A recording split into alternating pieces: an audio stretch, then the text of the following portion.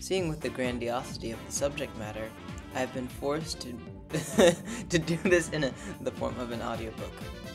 We are in New Spain, which is Mexico, around the year 1690. Section 1. Prelude. A man in a collared shirt sits down at an oak desk.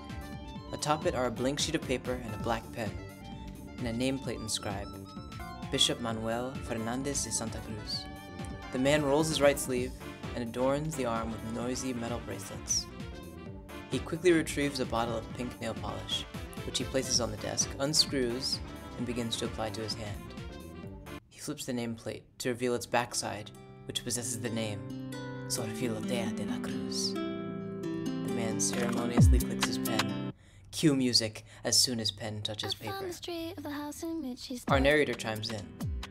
The man, the esteemed Bishop Manuel Fernandez de Santa Cruz, has in his possession a poignant critique of the theological opinions of a prominent priest, whose name is not important to our story. In fact, the criticisms themselves aren't so important to us either, for they were written not by the man here, but they were written by a woman. Sor Juana Inés de la Cruz is sat by a desk covered in books and papers, leaning on her hand, working on her letters. A sister, one of her fellow nuns, disrupts her. Sor Juana, you saw one of your letters was published? The sister gestures to a paper in her hand.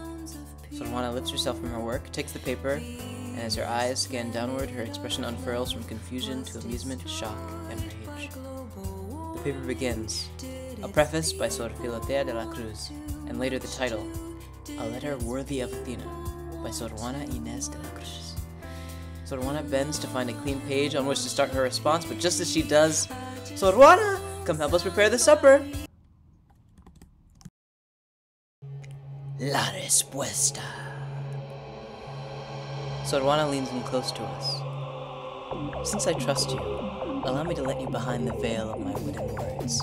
I know without a doubt who published my letter, which was an unfinished manuscript, I might add, for I only sent it to but one soul, though I'm forced to participate in this game of masquerades by the so-called Sor Juana. Don't be deceived yourself into believing I am fooled by Bishop Manuel's mask.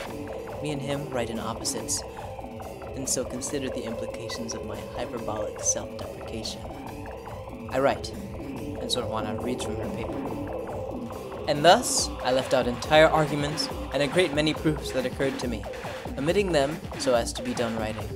Had I known it was to be printed, I would not have left them out, were it only for the sake of satisfying a few objections that have arisen. And I could submit the latter to you, but I shall not be so careless as to set such indecent objects before the purity of your eyes. For it is enough that I offend them with my stupidities, without submitting them to the effronteries of others. If of their own account these go flying about, for they are so flighty that they will do so, you must order how I should proceed. Unless your instructions intervene, I shall never in my own defense take up the pen again, for it seems to me that the one who, by the very act of concealing his identity, acknowledges error, needs no one to make accusation.